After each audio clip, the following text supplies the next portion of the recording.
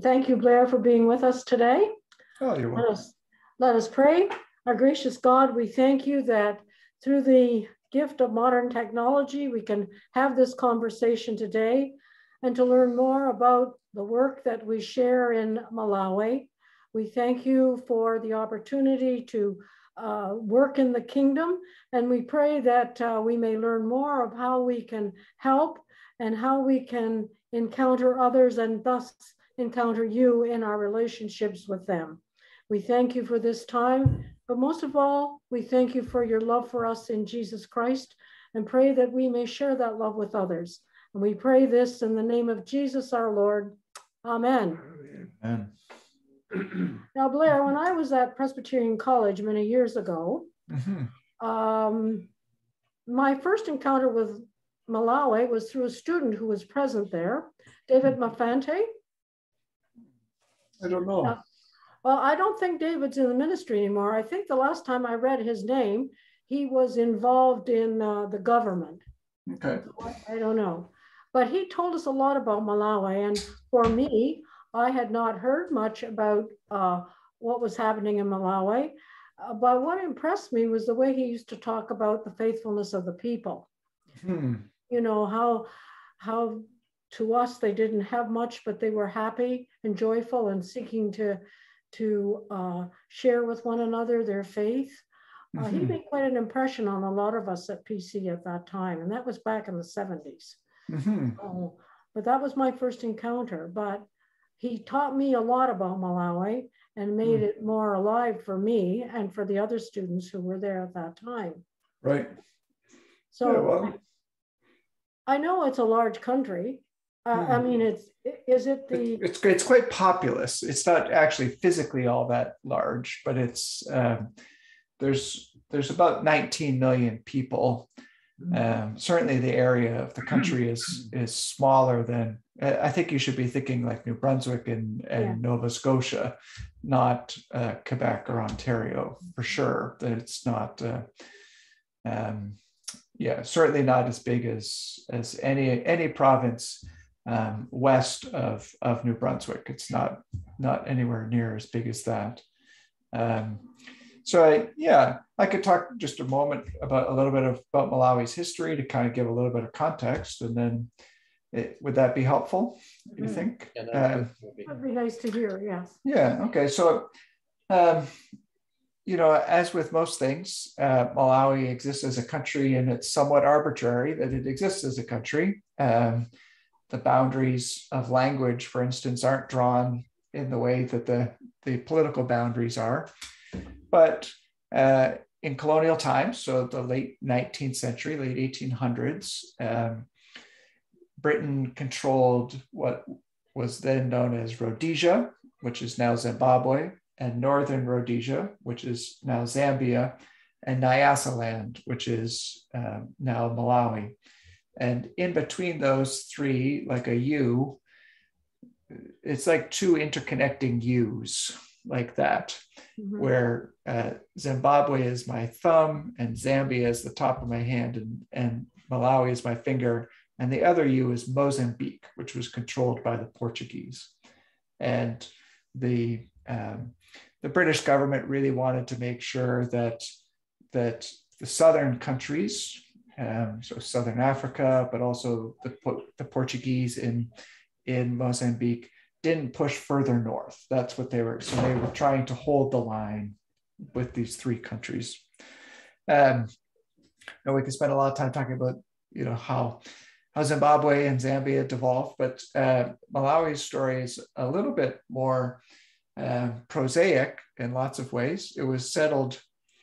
Its colonial presence was mostly Scottish. David Livingstone. So there's a whole area called Livingstonia, and there's a whole area called Blantyre, which is it's like the commercial capital. It'd be like Toronto, the commercial capital, but it's named after where David Livingstone was born in Scotland.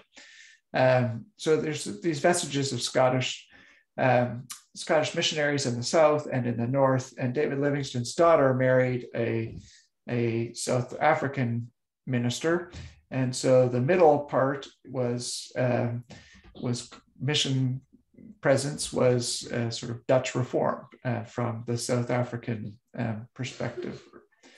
So it went along like that and was relatively peaceful, although Malawi has the distinction of having the first armed uprising against colonial powers led by a minister, which was in 1915 by a fellow named John Chilimbwe. He's on all of the money and he's a national hero. And he led an uprising against actually a distant relative of Livingstone's, who by all accounts was a piece of work. And so fully justified in being the target of an uprising. And so there's some sense in which, like from the very start, politics and religion, specifically Christianity, have been very, very connected in Malawi and very tied up in their history.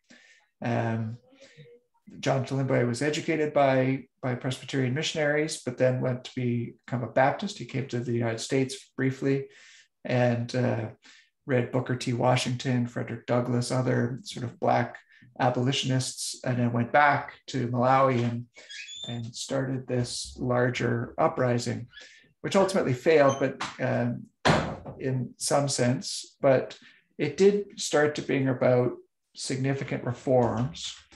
And eventually, along with most of Africa, the colonizing powers were dismissed or overthrown.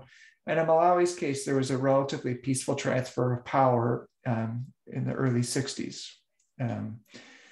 Kamuzu Banda was the president, and like many things, started out quite well and maybe didn't end as well as he started. He was a Presbyterian, and the Presbyterian Church held great power. About 40% of the population are likely Presbyterian. It's hard to tell. It could be a little bit higher. It's not much lower.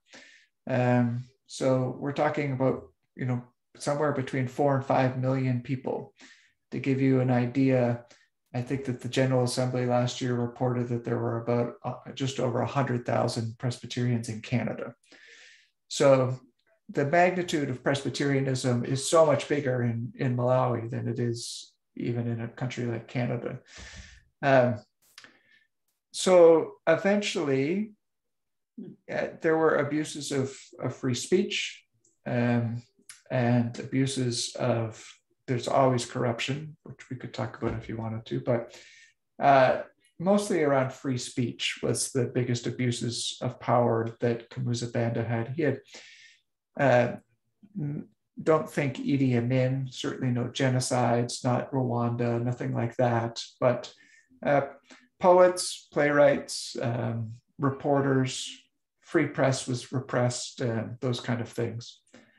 And the church was actually instrumental in overthrowing, well, they didn't even really overthrow, they instituted multi-party democracy. And that was in 1994 and 95, 96, those 3 years. And so since then, there's been elections in Malawi, and Kamuzu Banda has since died, and so there's even been a Muslim president. The current president is actually a Pentecostal professor, and so it's very, very African, very Malawian, and again, a theme that you should pick up, even though there was this uprising, it was relatively limited, and it actually affected positive political change. The transfer of power was very peaceful. There was no rebellion, there was no deaths. And the movement to multi-party democracy did involve large numbers of people demonstrating, and there were certainly some casualties within that, but they were very minimal, comparatively speaking, to other countries. Think of Kenya or something like that. And then in 2019, the then President Peter Mutharika claimed victory in an election and immediately the second place and third place politicians, candidates protested. And it's a complicated story, but it went to the Supreme Court, or basically a Supreme Court, and the judges overturned the election and called for a new election. And in the second election, the second place, his name is Lazarus Chakwera, allied with the third place and a number of other smaller parties, and clearly beat the sitting president, the incumbent president. And there were a few deaths. There was a fire bombing, and there were a few other things, but we're talking less than 10 deaths. And so there was a relatively peaceful transfer of power in this small, largely impoverished economically country. So I guess that's a little bit of a theme about who Malawi is. They're generally peaceful, largely Presbyterian, but maybe not Presbyterians that we would recognize necessarily.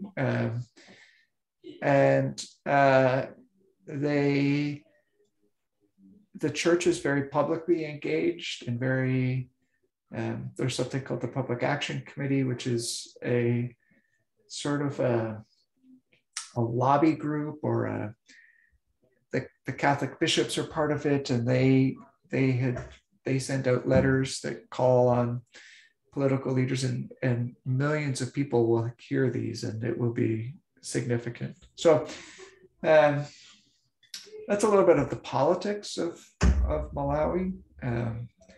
And we, the Presbyterian Church in Canada, have had people in Malawi for a long time. And I think that the most dominant, or the most prominent group would be Glenn and Linda Inglis. Were there off and on for 17 years. So they actually were there in the one-party state under Kamuzu Banda, and then through the transition into multi-party democracy. And Glenn was instrumental in being helpful to the church there in navigating that. But we've had lots of others. And I mentioned, I think in my sermon, my colleague Joel Sherbino. He's not too far from you in Ancaster. He's in Paris. So 25% of his time is spent and is sponsored through Presbyterian Sharing, coordinating a prison ministry that we do in Malawi. And so I could talk about that if you'd like, but Ed Hoekstra had been there. There's been a lot of different people who have gone for various things. Well, I know one time during the AIDS epidemic, our church was quite prominent in a hospital. Is it Ndinwiki Hospital? Ndingweni. Yeah. And so, some of you will likely, this might be just repeating things that you already know, but our church has got multiple parts to it that do different things. Presbyterian World Service and Development, really, their mandate is to do development work. So that's largely economic or some way of capacity building. So they would do things in hospitals, or they might do things with small farmers groups or microloans, and they have partners all over the world who aren't necessarily Christian. And the Presbyterian Church in Canada has benefited greatly through cooperating with the Canadian Food Grains Bank. And in turn, the Canadian Food Grains Bank has used the government, the Canadian government funding. And so we're part of all of that. Mm-hmm. So a lot of our medical projects and one of the things that I tell people is that projects are almost always PWS&D, because PWS&D doesn't have any overseas staff. They only work with partners, and that's anymore. Certainly they don't do that. And usually for a set amount of time. So we during my time in Malawi, we wrapped up, PWS&D wrapped up a mammoth maternal health program that we had been running in combination with Partners in Health in Haiti, Afghanistan, and Malawi, and in 2 different hospitals in Malawi. And so I had some to do with that, but that's really another branch of the church. My branch of the church is the international ministries part, and we send people. That's what we do. And so I'm sent as a professor to teach, and Joel was sent as a minister, and then now he's involved in the prison ministry. I could go on and on. There are so many of our missionaries, or what you would recognize as missionaries, were sent by international ministry. And it doesn't mean that they necessarily have to do ministry, like wear a collar and be in a church. But it often in the past, it has been that, but it could be that they were doctors. We had a couple, he's a medical doctor, and Nepal is a very difficult place to get into, but we've had a partnership with a mission hospital in Nepal, and we sent the Bauman family there for 2 years, which is the maximum that they could get a visa for. So he's a doctor, but he's not really doing a project. He's going to work at a hospital, and he and his wife helped to organize hospitality ministry and doing other things around that. So if you think PWS&D, you think projects, likely large scale, not necessarily tied to a Christian organization. If you think international ministry, you think we send people, usually with a longstanding church partner that is there. And it can be ministry, but it will always have some connection to the church, whatever it might be. So I don't know why I got off on that, but you're right, Anne. Like the AIDS crisis brought about, at one point, Malawi had about 18% of its population infected with HIV. 1 in 5, almost 1 in 5 people had HIV AIDS. So it's just absolutely devastating. It's difficult for people, even people who have gone through COVID, to understand what that meant for that society. And so PWS&D had done a lot of sort of educational programs and work with hospitals and medical professionals around antiretrovirals. But on the other side, we also sent people, Ed Hoekstra being one, but like the Inglis's were there for part of that. Even Joel Sherbino, he was there 20 years ago, was still raging. We've done a lot of funerals. Like you think that you do a lot of funerals in normal course of ministry.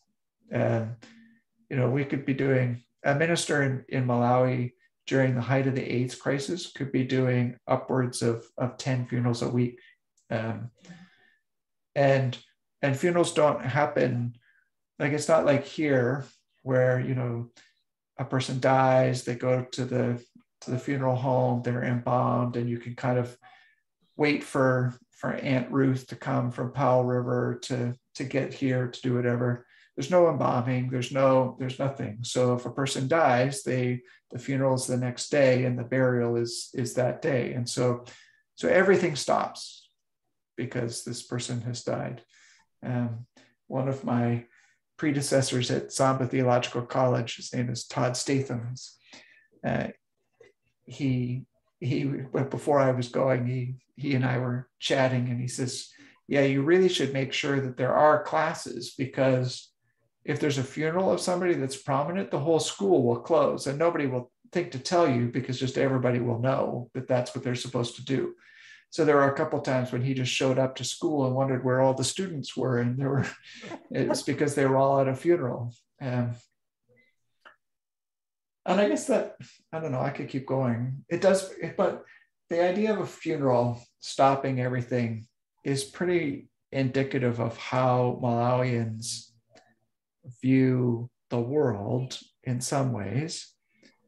It's because, they wouldn't try to schedule something that's convenient for their productivity.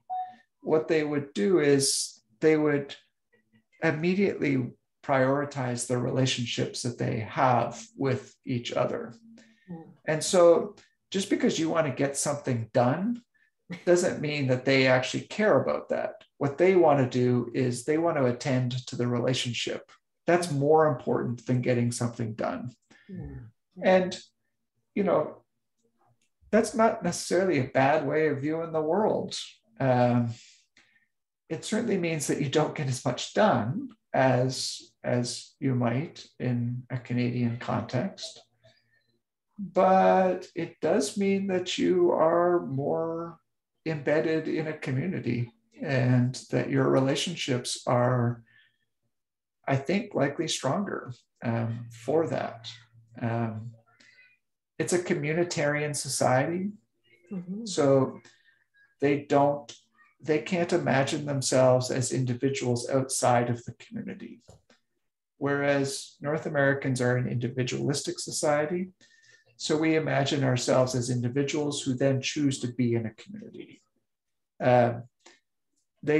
It's totally flipped in the other way. And so if you're a missionary, you just have to kind of roll with that, because you're not going to change a whole culture, and maybe you shouldn't. Like, there's nothing wrong with that, unless they want to be more productive. But so they have a better sense of what the Sabbath means. In some ways, they do. Yeah, certainly. That gets tested though, because so money becomes quite difficult. So in Canada, if you have a friendship, right? John and I are friends. I won't know that John's really my friend until he gives me some money in Malawi. Whereas in Canada, if he gave me money, I'm kind of like, are we really friends? Like, is that what you're doing? And so, and there would be, like I talked about with Tom in my sermon, right? That there are moral obligations that people have, and you have a moral obligation to the community that you belong to, which is largely your family or your place of origin. We might call it a tribe. They might even call it a tribe, but it's not really. It's more centered on your place and your language. And so people who get money, you get a windfall or something, they immediately, the community knows, because most things are public and most things are very communal. And so you are expected to contribute a more than you did before, because we know that you have money. So now why aren't you buying us all dinner? Why aren't you all doing this, right? Imagine in Canada, this is the strangest thing, right? Like, for years, my dad traveled for business, and wherever I was living, he'd come through and he'd take me out for dinner, and we'd have a steak, and at the end of the night he would pay, right? That because I was younger and didn't have any money. Well, since then, my brother makes oodles more cash than I do. He was an executive at Nike for a while, and he makes a lot of money. But even still, when we go out, my dad wants to pay, right? In Malawi, it would be my brother who would need to pay, because we all know that he's got more money than my dad does. So he should be supporting my dad. He should be paying for my dad. So to bring it back to productivity and Sabbath, many of my colleagues are the elite of their society. They're educated, they have stable jobs, but a stable job means that they get paid half the time, not all of the time. Like, so I have colleagues, and all of my colleagues don't get paid every month. There's not enough money to pay them. So but even still, they're making more and they can get more. So the expectations that are placed on them are more. So they don't actually get to Sabbath very much because they're always in demand.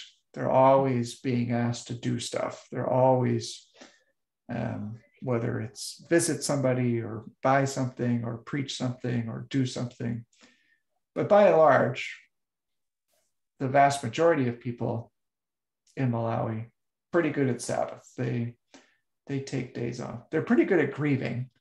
They'll just without a bat of an eye take a day off and go to a funeral. But I don't know if that makes sense or if that's interesting at all, but it's very interesting. It's a lot different here, especially even just in the time that I've been in ministry. Is funerals seem to matter less and less. People just want to get it out of the way, and I know. I mean, it's a constant thing with some of the older funeral directors who are like, nobody stops for us anymore.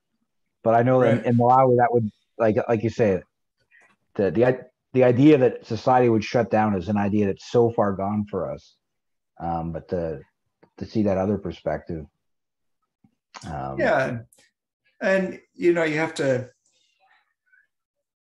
nobody has insurance and nobody kind of saves anything. So written into everybody's contract is your employer is in charge of funeral expenses up to a certain point when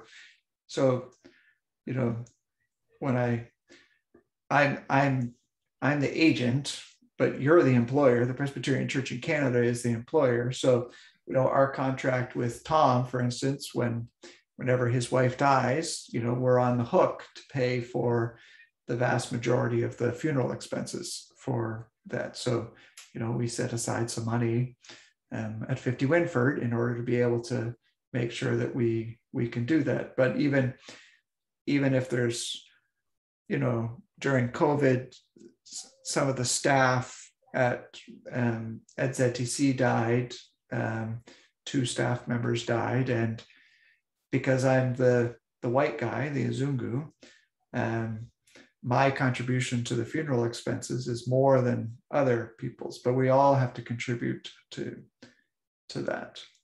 So there's kind of a corporate insurance around death and dying.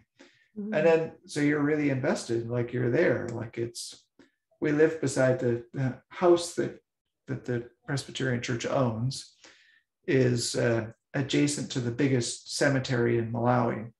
So every day there'd be 2 or 3 funerals and big semi trucks, lorries, like, I guess they're not semis, they're big lorries, not dump truck, but like one size down from a dump truck, like a big, anyways, filled with maybe 50, 60 women singing from the guild every day behind our house. And of course it's like a dirt road and it's single and it was just chaos. And so they'd be singing for an hour, like just outside our gate or just our back fence or whatever. So so there's 60 people who just dropped everything to come and to sing for half a day. Blair, when you were in Malawi, what did your typical day look like? Yeah. Well, one of the great things about living in Malawi is that there are not very many typical things. So I remember texting a friend or WhatsApping a friend saying, here's all of the things that I did today. Not one of these things is normal, and not one of these things could I kind of imagine like before getting here. But during a semester time I had classes on Mondays and Wednesdays in Zomba. So Blantyre is about an hour away from Zomba. So I would be in Zomba by at the latest 7:30. There's only 11% of the country has electricity or has access to electricity. So things really run by the sun, and it's close enough to the equator that there's not a lot of deviation during the year about what time the sun sets and rises. So in general, people will get up 5-ish, 4:30-ish, 5-ish. And so our kids had to be at school by 7. And so, I'd be leaving the house, the kids would be up. We had chickens, turkeys, guinea fowl, quail. My son raised birds, so he would be outside doing his chores, cleaning up his birds and feeding his birds and doing whatever bird thing he had to do. So I'd drive to Zomba. I would teach about 3 hours of class. And then normally I would try to take somebody to lunch and have a meeting at lunch. And there was one fast food place. It's a South African burger chain called Steers. Pretty original name. And on Wednesdays, it's Wacky Wednesdays. And so it's kind of 2 for 1. So my colleagues always like to have meetings on Wacky Wednesdays. And then the other time there was this sort of decrepit colonial golf and country club, because Zomba used to be the capital of the country. And so the British, wherever the British went, they built tennis courts and golf clubs. And so there was this golf club, but it was not like a golf club that you would recognize. There were some that you could recognize, but there was a little restaurant there that had food that was more expensive than, kind of street food that Azungu white people could eat. So we'd have faculty meetings, or I'd have other meetings in the afternoons, and then try to get back. You always try to get back before dark, for a couple of reasons. One, the vast majority of the population are walking. Like when we first came back, my kids were shocked. They're like, look at the side of these roads. They're so big. You could fit so many people on these things. And we're like, yeah, but nobody's allowed to walk along the 401, or nobody's allowed to, they were just shocked. They had forgotten that people don't walk everywhere. Yeah. And so if you have that many black bodies at night beside a road and there's no shoulder, it's not safe for them, and it's not safe for you. And then you have a lot of unlicensed drivers, a lot of unlicensed vehicles, unmaintained vehicles. So it becomes more dangerous at night. So try to get home by dinner. And we had a cook, and he'd have dinner, and then kids would do homework and go to bed 9-ish. That's kind of, and then on the other days I would work in the office. There was a home office, and, reading or writing or getting ready to teach, or doing what other things. Some Saturdays I had to teach with team, which didn't really talk about too much, I don't think, in the sermon, but it's Theological Education by Extension Malawi. So we do lay leaders training. So my day was, and also, though, you have, everything just takes longer. Like, your internet service, like you think the bell's a pain in the neck here. Well, like anything is just to get your visa. It takes days, of standing in line and to make sure that you've bribed the right person, and you've got the right cash, and you've signed the right form, and to get your car insured, and we had a mechanic, and the mechanic, he would come to the house, he'd drive up in his car, and he'd come inside the gate, and he'd work on your car right on your driveway so that you could see that he wasn't stealing parts and that he was doing what he was supposed to do. But you got to be around to make sure that he's not stealing parts and like he's doing all these things. So everything just kind of takes longer to do.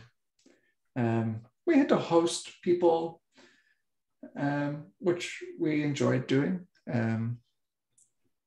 For a while, we had a retired couple. There's a guest house that's part of the property. It's not a very big property, but there's a guest house that's there. It's very nice. And so we often had guests, but also we hosted guests for longer periods of time, visiting ministers, visiting missionaries. An Anglican priest we had and his wife were there for 3 months. A former PCUSA, Presbyterian Church United States of America, professor and his wife stayed there for 5 months. A Scottish academic who continues to be my colleague at Zomba. When he first arrived, his house wasn't ready in Zomba, so he stayed with us. So, I was kind of the boss. That's what the staff called me. So there are always boss things to do. There's a solar power system at the house. So, I had to organize buying that, getting that, installing that, tweaking that, reinstalling, doing no end of things to do with making sure that we have electricity and hot water and those kind of things. My day did not involve any cooking because that was Matthew's job, and very little cleaning because that was Inez's job, and didn't mow the lawn once. They actually don't mow the lawn very much because the grass isn't the same kind of grass that we've got. It's more, I don't even know what it's called, but it's more like a vine that kind of goes in the little sprigs. It's not like ours where like you could pull up a single piece. If you pulled it up, then a whole mat of grass was going to kind of come up. But so he had a machete thing, like a golf club. I actually joked that I should create one like I could do with my golf swing. But, so Blair. Thanks for that. I wonder if, Blair, you could say a little bit about what being Presbyterian looks like in Malawi, because I know it's quite a bit different from here in Canada. Yeah, it's different, and sometimes it's the same. Malawi, like many places, has kind of a colonial hangover that they're still trying to get over or not. So ministers wear collars, again, like talk about the hierarchical nature of society, where in North America, you might want to try to hide that you're a minister. In Malawi, you always want to advertise that you're a minister because you get preferential treatment because you're higher on the hierarchy. And me, with a collar, I'm white, so they think I have money automatically. And I'm wearing a collar. And then as soon as they find out that I'm a professor, like I'm 3 levels up on most, which has the disadvantage of being that whenever I would walk into a church, like if I walked into your church in Ancaster, unannounced or just kind of came for a visit, I'd be the only white person, first of all. And so they would know automatically that I don't belong there or that I'm a guest. And then very quickly, all the ministers that knew who I was, because I had been introduced, they would realize who I was.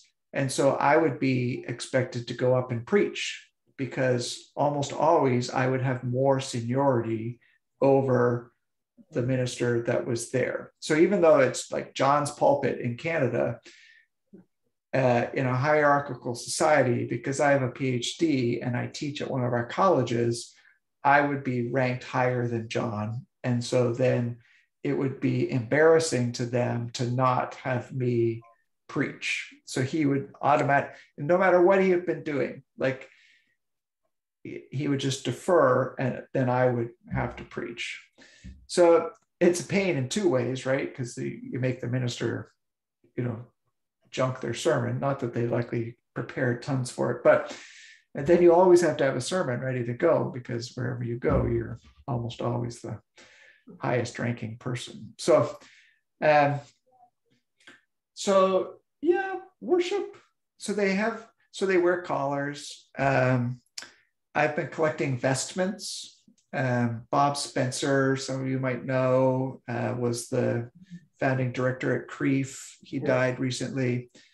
He had a lot of vestments. And so I'm bringing those to Malawi to give to my Malawian colleagues, because they love to have bright vestments and to dress up and to be attired liturgically appropriate. Although they don't really, they don't follow any kind of, Christmas just arrives. There's no sort of lead up to it or anything. It's just next week it's Christmas, so we're gonna have a concert. Okay, done. It's not like they've gone through Advent and done all that sort of stuff. Then none of that. It's just, which I'm kind of a low church guy, so I'm like, that's perfectly fine by me. But I'm sure that some of my liturgically oriented people who are like, well, we can only wear green at these times of year and red at this time of year, and this is a white Sunday. I'm like, Malawi, you just wear your brightest and your best all the time. So, and so to give credit, Linda Ashfield and a number of other women who have recently retired from ministry have also donated their vestments and are sending that. And I see that hand. Yes, I was blessed in my ministry. I have 2 preaching gowns that I don't need. I have 3, and I would like to know how I could get them to you, because you just bring it to CREEF. Just bring it to CREEF. Okay, that's not a problem. If you can ever get it to CREEF, because so when we first came back, that's where we lived, and Christine, the O'Brien family and the Bertrand family are close friends. So almost always, and my parents live in Elmira. Mm-hmm. And they're getting older. And so whenever I come to Southern Ontario, which is about once a month, I always swing by CREEF to see Christine. And my son worked at CREEF this past summer and stuff. So people know it, and they've got lots of space. So you can just... I drop those off then, thank you. Yeah, but so books and vestments and collars. Emma Duncan, who's in Burlington, she's going to donate. She's got some extra clerical shirts. So Presbyterianism, though, so you're going to have a lot more. Well, I could just end the sentence that you're going to have a lot more. It's just going to go for a lot longer. There's nothing that's scripted or written down, except when you come to communion, and then they're using a liturgy usually written in the early 1900s from the Scottish Book of Prayer. Which I'm sure that most Malawians don't understand at all, because I'm leading this and I'm barely understanding it. It does not have this, it's not the same nice cadence as the Book of Common Prayer or something like that. It's just oh my word, lots of these and thous and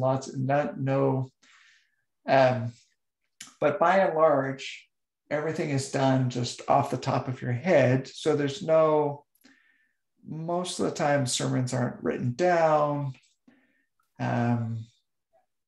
They can go 40 minutes to an hour.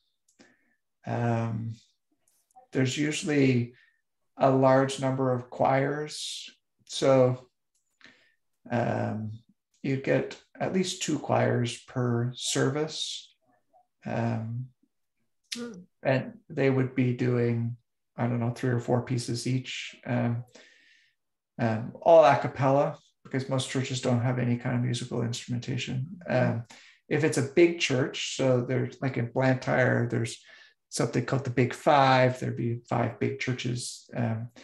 They all have sound systems, which are horrible. They echo funny because it's just a concrete building and with tile floor. I hate them, but everything in Malawi seems to go to 11 as soon as they can go, like get it amplified. Like there's a special knob for Malawian amplifiers. It goes to 11. So it's loud and very enthusiastic. People love to wear the same, it's like a uniform. They wear the same, whatever your choir uniform is, and it'll be brightly colored or whatever. They have choir competitions. It's a little bit like, I don't know if you guys are basketball fans, but the NCAA has their big tournament, the March Madness tournament, you know, where you start with 64 teams and you work up on a bracket. So just imagine that, except for with choirs. That's what they do. So you have to win at your presbytery level, and then you win at a regional level, and then you finally get to go to the synod level. And there's 2 days of choir competition, and it's a big deal, big deal. So yeah, and they likely have more services. So they would have they'll have cottage meetings, which are like house church meetings. A congregation, like Canadians are always amazed when I say this, you don't really have a congregation under 100. So any group of people under 100 would be a prayer house. And so they get together every Sunday. So a congregation might have one main service, but it might have 10 prayer houses that are going on in different parts of the area. They don't really do 2-point charges. They do like a mother church with lots of prayer houses. And like a big church, a couple thousand people at worship. I've been in villages where, you know, there's been 150 people. So in a village, it'll be a tin roof, a steel roof, open, no ceiling, like open rafters, brick building. Malawi only has 3 things: dirt, sun, and people. And so they bake bricks. That's what they do. And so the seating will be bricks. There'll be rows of bricks, seating, benches in a village, not in a city church. So it'll be like those plastic deck chairs, not the Adirondack kind, but the stacking kind that you might have. You know, when guests come, you have a couple of extra chairs. That's what they would use. Yeah, my service might go for 3 or 4 hours. But you're not expected to show up. Well, unless you're me or like the minister, you have to be there the whole time. But people wander in and out. One minister once said, "Oh, don't worry, Abusa." Busa means minister. "Don't worry, Abusa. Take as much time as you want. We don't hurry God here." And so, nice way to phrase it. Yeah, so they just kind of, my kids would get in the habit of, they didn't always go to church. They became a spectacle because, you know, if we went to a village, we might be the only white people these people have seen. And anyways, so it wasn't a particularly worshipful experience always for my kids. So they didn't always come. But if they did come, they would time the prayers. And so they would give an award at the end for the longest prayer. And so, you know, the preacher might, or the prayer might pray for 25 minutes, 30 minutes. So they do some, they do exorcisms, but not usually on Sunday morning. Almost never on Sunday morning. But it's kind of a deliverance ministry, deliverance and healing ministry. So they might have a revival for a week and have services every night, and that might happen at one of those, but it could happen on the side or like at another time. Most Presbyterians in Canada wouldn't think that that's a regular part of your worship life. Yeah, and as I said, they don't really follow a liturgy. So the liturgical calendar doesn't really mean too much. Easter and Christmas, like they celebrate that at the same time as everybody else, but it's not it is certainly not part of, well, the liturgical renewal movement hasn't made it to Malawi yet. So, yes, John. I'm involved in a lot of music, have always been in my life, and that was just a plus for me when I became a minister. But what about the hymnology there? Is that, if not having any instruments, how does that come off? And do they use lay readers in a service? Yeah, so two questions. There is a Malawian hymn book that they don't, certainly a church would never own their own set. Like you're expected to bring your own hymn book and your own Bible. And so that's again a mark of hierarchy. So most of the songs they have memorized, and so they're quite lively. But they will sing things like "Crown Him with Many Crowns." They know the words to something like that. So some classic sort of hymns they would certainly know and do. Christmas carols they would certainly do. But they have a lot of music that's in the vernacular. So in Chichewa in the south, Chimbuka in the north. And so they learn those songs, and some, literacy rate is not super high, comparatively speaking. So nobody reads music. But at the same time, one of my colleagues once confessed, she said, you Azungu, you must have a radio in your head. And I'm like, what are you talking about? She goes, because whenever I see you dancing, you're not dancing to the same tune that I hear. And so they seem to do quite well. They're actually, Ian Ross MacDonald, who's the General Secretary of the Presbyterian Church in Canada, came with Daniel Cho when Cho was the moderator. And so I hosted him and took him around, and I pitched a mission trip to Ian. And he had, before COVID, it was actually moving forward. I proposed bringing about 10 choir directors or music people from Canada over for 2 weeks, the week leading up to the choir competition and then the week after, and to partner these choir directors from Canada with a choir director in Malawi in the lead up to the competition, to be there for the competition and then to debrief the competition and to figure out in what ways could that kind of music be brought back in ways that has integrity to what we do. Because I think that there's a lot of skill involved. I'm not particularly musical. One of my choir directors, when I left, said, or music directors, whatever, at the church I was serving, said, one of the great things about Blair is he knows that his musical ability ends after he's pressed play. So I couldn't do it, but I think that there's likely something that music directors could learn from having almost no resources, but the voices of these enthusiastic people. Yeah. And